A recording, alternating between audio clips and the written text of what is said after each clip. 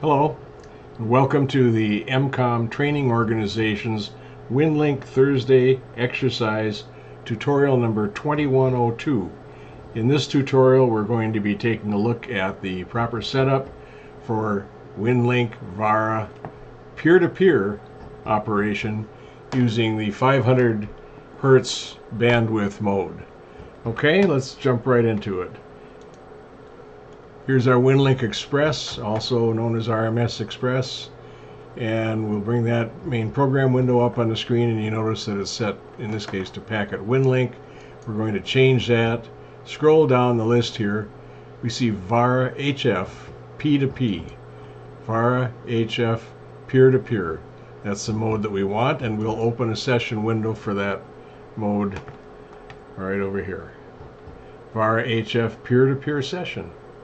Okay, let's click on Settings, Vara TNC Setup, and you'll see the basic address, you'll see the session bandwidth, chance to change the bandwidth to something even newer, etc., etc. The thing that we're concerned with here is the session bandwidth. In order to conserve bandwidth on the air, in order to be less obtrusive to other users, and in order to actually punch a signal through, sometimes better if there's interference, QRM or QRN, we're going to change this session bandwidth from the default value of 2300 to 500. So our entire signal will be in a 500 Hertz bandwidth. Click Update. It will rewrite the session characteristics. And now let's drop down here to the taskbar and open up the TNC window. Again, under Settings, Vara Setup, we want to check this box where it says accept 500 Hertz connections. If we were only sending and never receiving, we wouldn't need that. Target stations need that all the time. If we are calling a target station from the field and they want to call us back, we need to have this set. So actually all four of the boxes are set, but this is the one of main interest at this point. Accept 500 Hertz connections.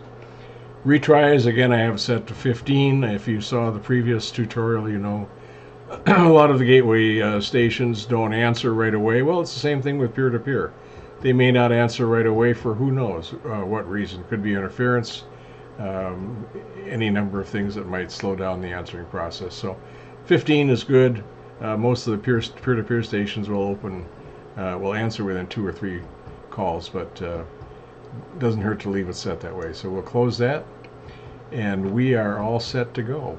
So now it's just a matter of putting in the call sign and frequency of the station we want to call.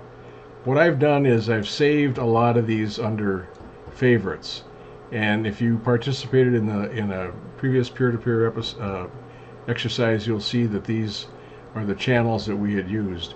And so if I wanted to call on 80 meters, any one of these first 5 channels are 80 meter channels.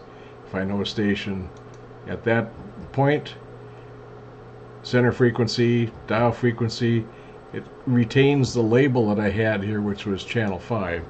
And in this case, the station that I would be calling is me, because I was on that frequency, so I put in my call sign at that point. And as soon as I hit start, it will attempt to contact that station.